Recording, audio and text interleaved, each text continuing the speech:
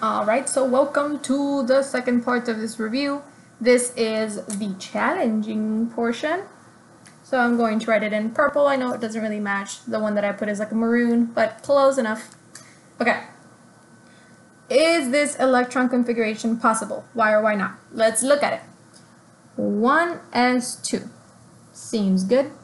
2s2 seems good. 2p7. That doesn't really sound right. I've never heard of 2p7. So I'm going to say that this is not possible because my p orbital can only hold up to 6 electrons. I can never have more than 6 electrons for any p orbital. Next, is this electron configuration possible? Let's see. 1s2. 2s2, 2p6, 3s3. Well, that doesn't sound right. I've never heard of an s orbital having more than 2 electrons, so I'm going to say it's not possible because s orbital holds up to 2 electrons. Not 3. Never, ever, ever. Next. Is it possible? Let's see. 1s2, 2s2, 2p6, 3s2. Yeah, that sounds pretty right. I'm going to say it is because it follows electron limit for the orbitals that are mentioned. So my s orbital only had up to 2 electrons, my p orbital only had up to 6. So yeah, that's good. Number 40. Is this electron configuration possible? Alright, next, last time. 1s2, 2s3. Well, again, I don't like that. 2s3, that's not possible. Why? Because same reason here. My s orbital can only hold up to 2 electrons, and that says 3, so that's wrong. Alright, next. What is increasing? The number of valence electrons or energy levels? In this picture, we are going across a period in the periodic table. So I know that if I move across the periodic table, my valence electrons are going to be increasing. Because if I look at my periodic table and I remember, I know that this row has 1 valence electron, 2 valence electrons, 3 valence electrons, 4 valence electrons, 5, 6, 7, and then 8. So if I am looking this way, I know that valence electrons are increasing from 3, 4, 5, 6, 7, 8. So valence electrons are increasing there. What is increasing when you go down a group? The valence electrons or the energy level? Well, energy level, and this one is pretty easy. Energy levels are the same as my period numbers. So if I am going down the group, I am going through row 1, 2, 3, 4, 5, 6, 7. I am increasing in the number of rows, increasing in the number of periods. So I am increasing the energy level. The more and more you go down, the higher the energy level is. Great. If reaction A results in a large explosion, it goes boom, and reaction B results in a small little pop, goes, which reaction was more reactive? So I know that the word reactive means willing to react with something. So if something explodes, that's really, really reactive. If something goes, boop, it's not as reactive. Still reacted a little bit, not a lot. So I'm going to say that reaction A was my most reactive.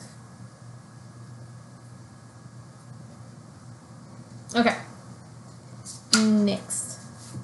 Carbon has 3 stable isotopes. We know what isotopes are already because we looked at it. Same number of protons, different number of neutrons.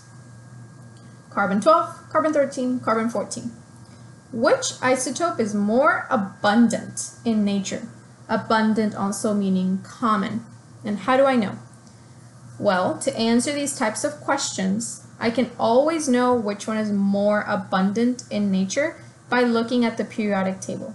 I see that carbon has an atomic mass of 12.011. So 12.011 is really, really close to the whole number 12. So I know that the most common isotope in nature is probably carbon 12. And I know this because my atomic number is really, really close to the whole number 12. You can do this for any element on the periodic table.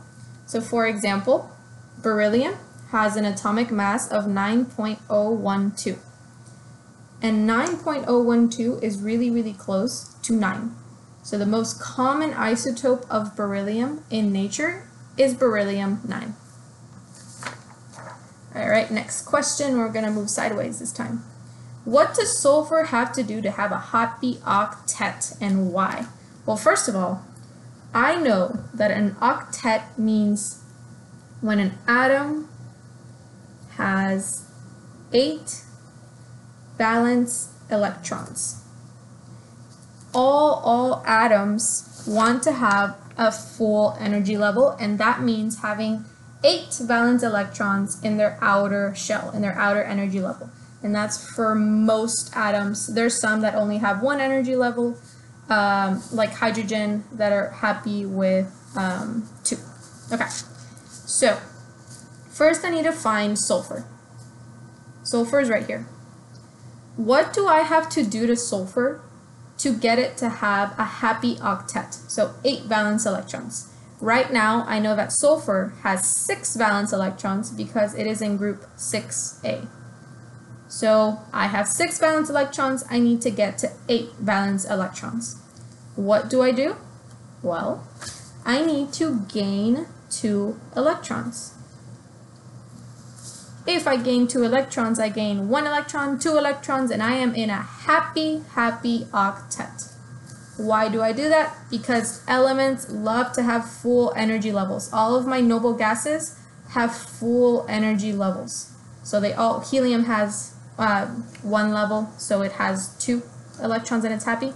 But all of the rest, their outer shell, has 8 valence electrons. 8, 8, 8. It is the happy octet, the octet rule.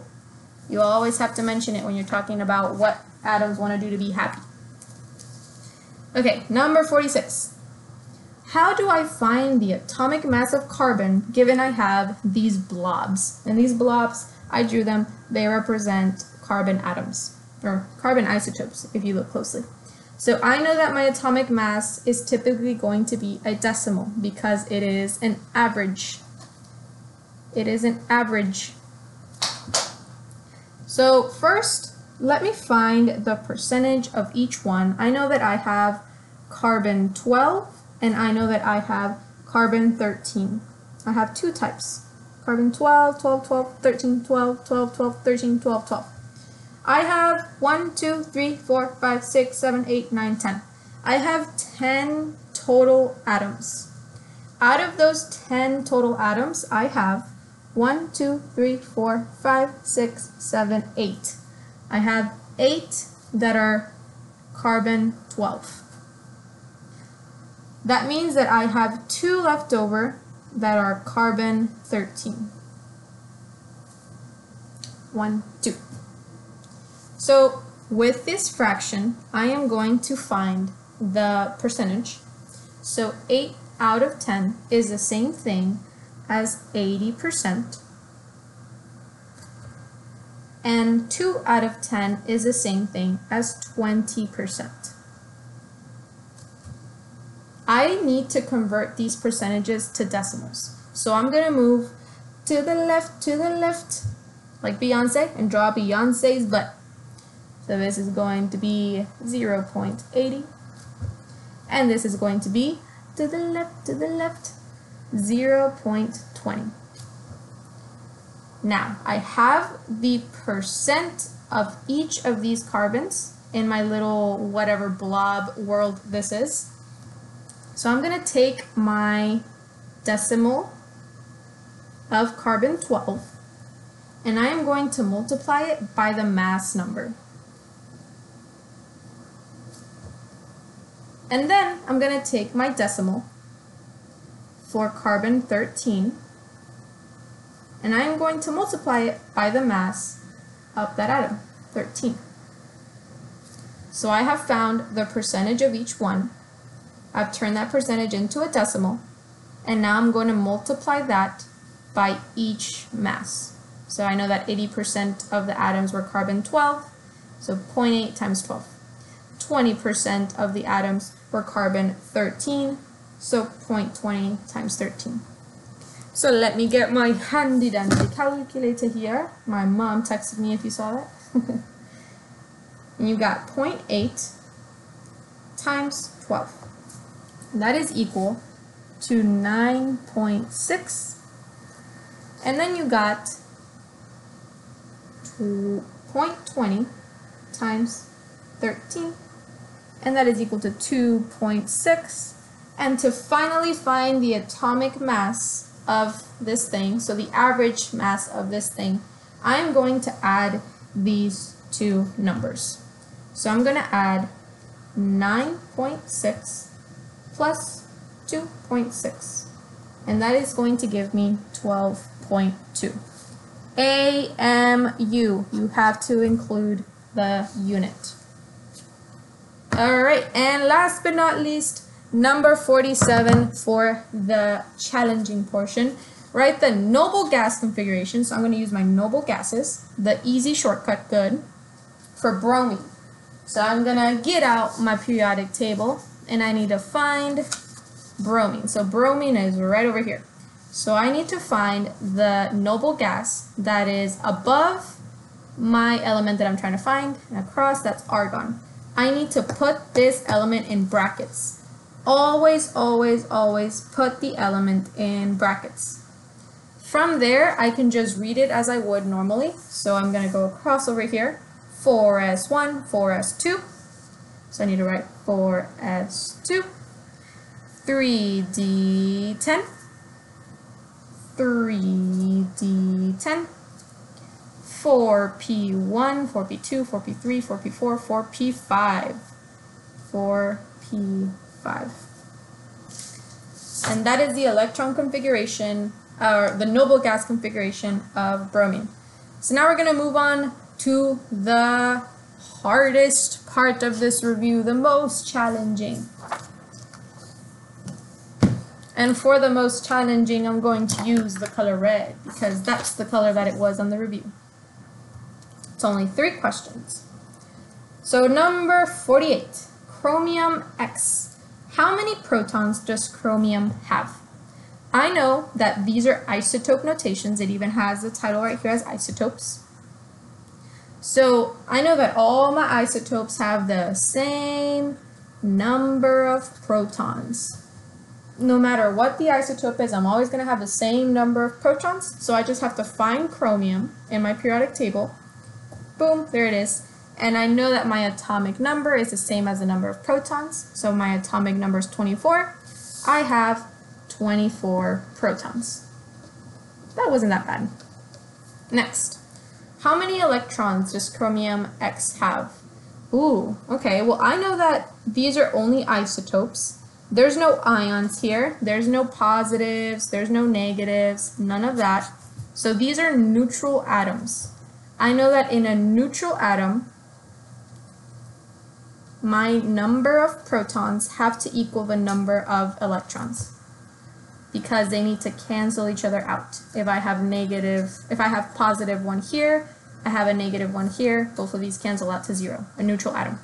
So if I have 24 protons, that means I have 24 positives. I have to have 24 negatives, 24 electrons.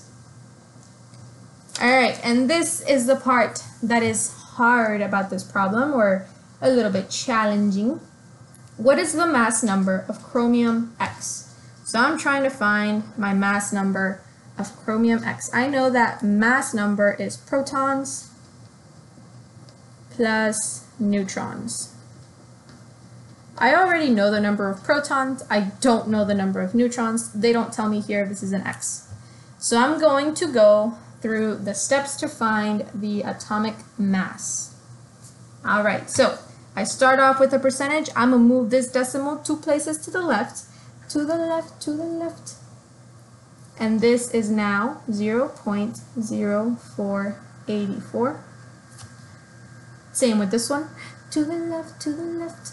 And now this is 0.9267. Same thing with this one, to the left, to the left. And this is 0.0249. Okay, so I've turned my percentages into decimals. Now I'm going to multiply my mass number by this percent abundance. So I'm going to multiply. I'm going to do it right here at the bottom. I'm going to start at the bottom. So 0.0249. So this one times 53. Great. And then I'm going to have 0.9267 times 52. Cool. And then I'm going to have 0.0484. And this is going to be X. I don't know this one. Oh, sorry, my cat. I don't know this one at all. Okay? So I am going to multiply this out. Let me get my handy dandy calculator. Okay, so I got 0.2, wait, no, I already messed up, look at that. 0.0249 times 53. And I got 1.3197. I'm going to multiply this next one. 0.9267 times 52. And that is 48.1884. And then this last one, I can't figure it out because I don't know this one. This is a blank. It is worth pointing out here, up top, that 92.67% of all my chromium isotopes are chromium-52. So this is the most abundant in nature. It is the most common one. So in the periodic table, that is the one that I am likely to find rounded to the atomic mass. So the atomic mass of chromium on the periodic table is 51.996. So I'm going to write that down. The atomic mass of chromium is 51.996. I need to know this information. Okay. So I know that after I've turned these percentages into decimals and I've multiplied each decimal with the mass number, I need to add these numbers up to find the total atomic mass. But I don't have this number yet. I do have these two, okay? So I'm going to go ahead and add those two numbers. So I got 48.1884 plus 1.3197. So I have 49.5081 plus something has to equal 51.996. Let me go through my steps again. I started with the percentage, moving the decimal 2 places to the left, to the left, to the left, to get my decimal. I multiplied each decimal by the mass number, right here, found that number. I can't do it for this first one, because I don't have a mass number, that's what I'm trying to find. So I just left it blank. So I added the total for these two, and that's right here. And I know I have to add this one, so I'm going to leave it as a blank. And all those three numbers have to equal 51.996. So I am going to subtract 49.5081 from both sides of my equation. So here's where your Algebra 2 skills come into play. So I got 49.5081, and I have to, I have to subtract 51.996 minus 49.5081. And that is 2.4879. So I know that whatever blank this was 2.4879. All right, now I'm going to change colors just so you can see, because it's getting a little confusing with all the red. So I know that this number should have gone right here. I already found it. So let me write this equation again. 0.0484 times some number is equal to 2.4879. It's another equation I have to solve for x. I'm going to divide both sides by 0.0484 to get my x alone, which is what you always want when you're solving equations. So x equals, and here's going to be my final answer, finally, almost 2.4879 divided by 0.0484, and that is 51.4. So that is this x. That should be my mass number. But if you remember, mass numbers cannot have decimal places. They cannot have decimal places. So I am going to round this number to the nearest whole number, and that is 51. So my mass number, finally, after all that math, is 51.